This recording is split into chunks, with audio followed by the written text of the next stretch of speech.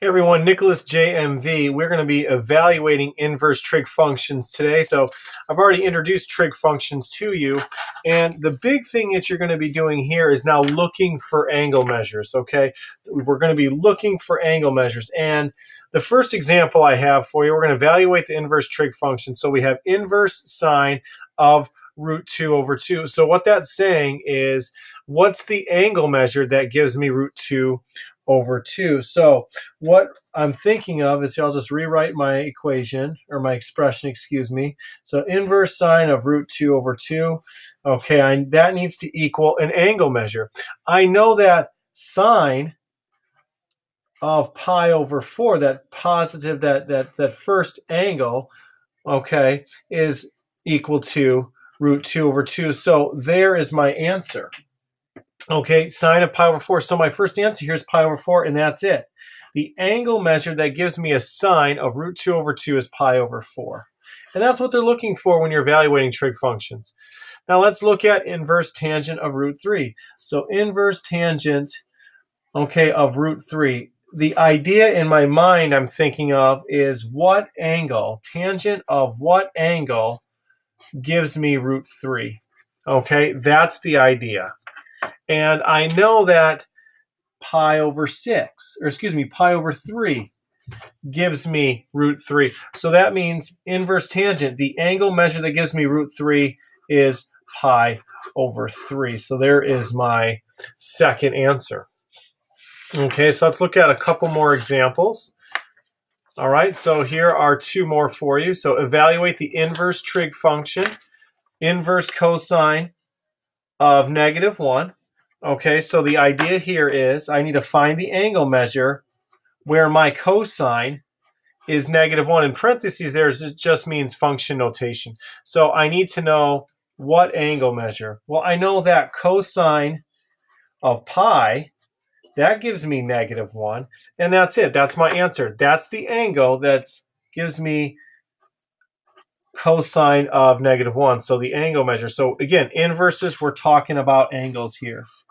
The last one here, inverse tangent of 1/3. Now, if you think, that's not right on the unit circle. Okay, so what we're going to be doing is using our calculator here for this last one. Okay, and what you need to do here is use your tangent, our second tan. Okay, so second tangent is going to give me inverse tan, and I'm going to do 1 divided by 3.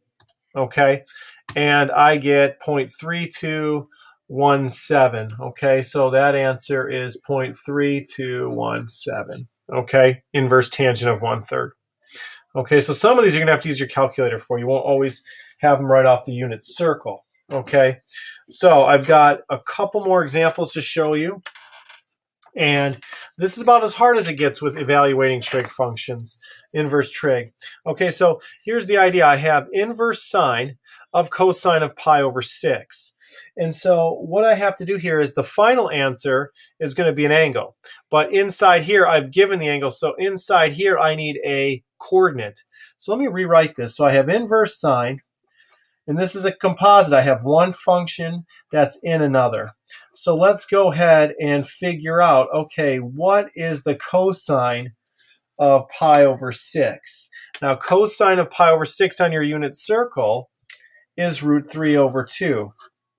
Okay, so now we have to think about, okay, what angle gives me a sine value that's root 3 over 2? And we know that sine of pi over 3,